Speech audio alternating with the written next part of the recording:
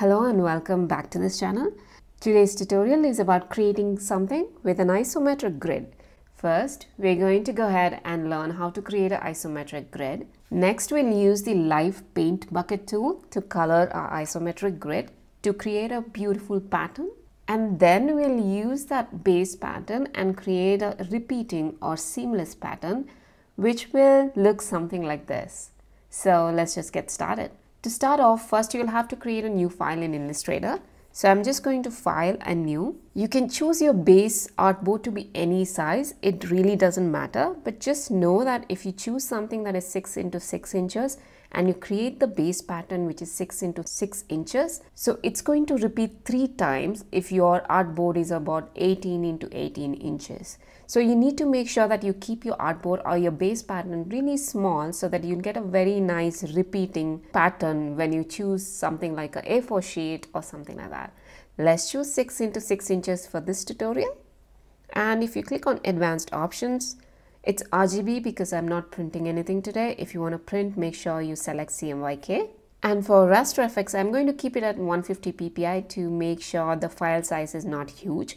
But if you intend on printing on it, make sure you select 300 ppi because that gives the best print results. Now let's click on Create. We'll start off by creating the isometric grid.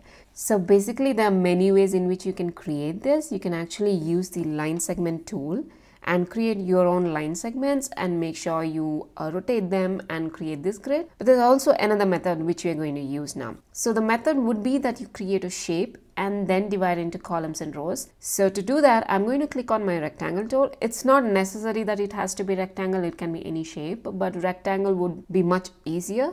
Click and drag and make a rectangle or a square. It doesn't matter, you don't have to worry too much about it, so that it's a little outside of the artboard. Okay, so once we have our rectangle or whatever ready, and now it's time to split it into grids. So go to Object, Path, and then split into grid. So this is the first step in creating the isometric grid. In here you can give as many columns as you want. Make sure you click on Preview.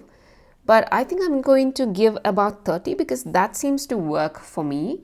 You can change it to any number you want, just experiment a little bit and you'll know, and click on OK. So now it's time to copy it and make it into isometric grid. But before all that, let's go ahead to Fill and make sure you click on None. And now we're going to copy. Control or Command C to copy. Control or Command F to paste on top. This means there is a duplicate version of it right on top of it so you don't see it. And now we're going to rotate it a little bit. So you can go to Properties. If you don't see Properties here, it's on a window and then Properties. And in here, we'll give an angle of 60 degrees. So you can see it creates this nice variable right here. And now let's go Command C to copy, Command F to paste on top, and let's do a horizontal flip. And when I do that, you can see you have a very nice isometric grid ready. But it's not covering the entirety of the artboard. So I think it's better to do that. It's not really necessary, but click and select everything. Click, hold your Option key down or Alt key down, hold your Shift key down, and then increase the size so that it matches something like this. Alright, so you have your grid ready, but it's too dark. So we're going to go ahead and edit the stroke a little bit. And you can go here and make it as thin as you want. You can also give it a different color if you'd like. That's totally okay. So isometric grid is ready, and now it's time to make our base pattern. So our base pattern looks something like this. So I'm just going to bring this base pattern and the colors into my new file so that it'll be very easy to figure out how we want to color this artboard. But let's get the color on the other side. Don't worry, I'll provide all the colors in the description box or in the blog post entry so that you can go ahead and pick it up from there. And once you have the color codes, it's very easy. Make some squares like this, click on the square, and in here for fill, just double click on it. And in here you get an option to input your hex code and you can just get all the colors like that. So we have all the colors ready. Fortunately, I have it in my library as well, from which I think I'm going to be using that because it's much easier to control when it's in my library. You can also create a swatch out of this, but for now we're gonna just use this. Okay, as you can see, the outline for this, let me scroll in, is yellow because we have the grid yellow, but we can do that later. So that's not a major problem. Let's start by looking at this pattern here. And if I try to place it here, you can see it looks something like this. So we're going to try and replicate the same thing here. So before you start painting your pattern, the main thing you want to know is you need to have the grid selected, otherwise it won't work. So I'm just going to keep it out a little bit and select these grids so that now it's selected and it's easier to use the paint bucket tool. For the paint bucket tool, you might not see it right here. So if you don't even see all these options, just go to Essentials Classic. That is, you can just click down and click on Essentials Classic. And in here, if you right click, you'll see the paint bucket tool hidden under Shape Builder tool. You can also press K on your keyboard to get to it. So now that you have it, it's time to select things. So the stroke is going to be set to black because the grid is set to black, but that's okay. For fill, you can click on the fill and select whatever color you want to select. So for example, I want to select this. And then now you see this arrow. If you click on any arrow, it'll fill that box with that particular color. So something like this. Now I'm going to change the color to a little dark and paint these two triangles, and a little more dark and paint these two. Let's go ahead and select some light yellow and paint these triangles here. So this is totally up to you. Just experiment a little, see what colors look good on these things, see what color combinations look good. Go ahead and experiment a little bit to make sure that, you know, it looks pretty decent. Okay, and now I'm going to go ahead and go to my lighter yellow that I have. I think it's this one. And now I'm going to go ahead and paint all these squares, triangles here. Make sure you don't paint like the wrong ones because it'll give you a completely different pattern. And now I'm choosing almost orange color and I'm going to paint it like this.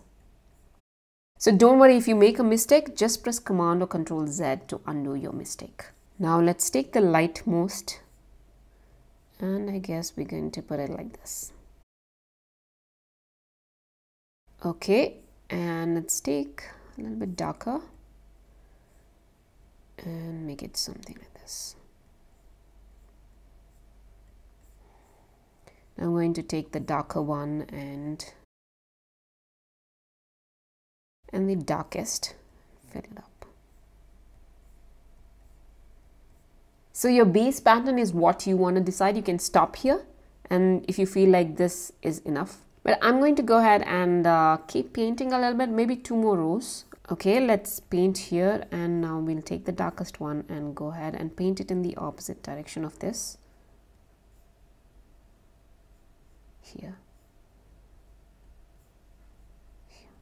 And the lighter one.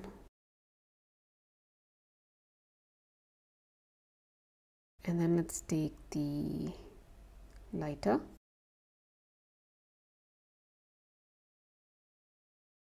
Let's take some yellow.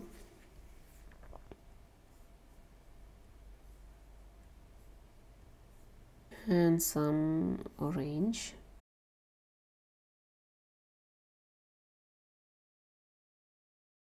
I think I missed here.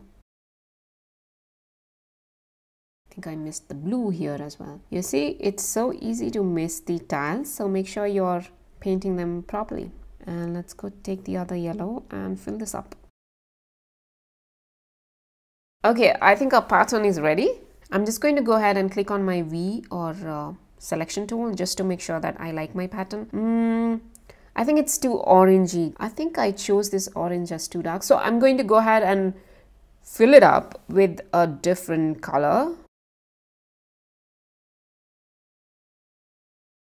I think this looks much lighter. So as you can see, I modified it a little bit. So I have more lighter yellows. So if you want to do that, just go ahead and do that. This makes it much more brighter than this, as you can see it. So this is a bit of a darker color, but this is like really nice and bright.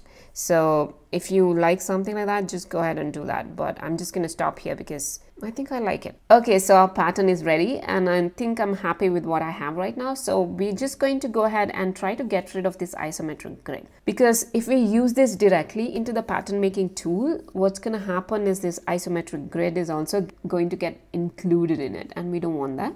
So you can just go ahead and click and select the isometric grid with the pattern, and let's go to object and expand, and make sure you select object, fill, stroke, all 3 of them, and click OK. Nothing changes, but that's okay. We're going to change that. Next, click on Pathfinder. You can find it under Window and then Pathfinder as well. And in here, click on Merge. And this should actually delete all of these, but if it does not delete certain things, so don't worry. You can always double click on it and it goes into the isolation mode. Now click and delete. And let's do the same thing here as well, and it should be fine. Okay, so now that we have our pattern ready, it's time to convert it into a pattern. But before that, we need to change something here. We need to give a stroke to this because it looks very plain and boring right now. I mean, you could do this if this is your thing. So click on this and go to your stroke. And we're going to give it the yellow color that we saw earlier. But this is too thick, I guess. So I'm just going to click and select everything and make sure change it to 0.25. I think this looks pretty nice. Now it's time to convert it into a pattern. So click and select, go to Object, Pattern and Make. And click OK. In here, I think the only thing that will actually fit, because our pattern is a hexagon, is hex by row. And once you do that, it automatically fits nicely and snugly. You don't have to use any pattern tile tool to adjust it. So once you're done, click on Done. Now let's check our pattern. Click. Let's make a big rectangle by using your rectangle tool. And now we can go to swatches. Again, you can find it under Window and then Swatches. Go ahead and you'll have your pattern here. Oh, it sent it to stroke. So I'm just going to flip, or you can also press X on your keyboard to do that. And now when you scroll right in, you will see your beautiful mosaic type of pattern ready. So that brings us to the end of this tutorial. If you liked it, please give me a thumbs up and subscribe to my channel. Also turn on the bell notification so that you get notified every time I upload something new. If you have any questions or anything that you want to talk about, don't hesitate to leave a comment and I will respond to you as soon as possible. I think I'll see you in the next video. Until then, bye-bye.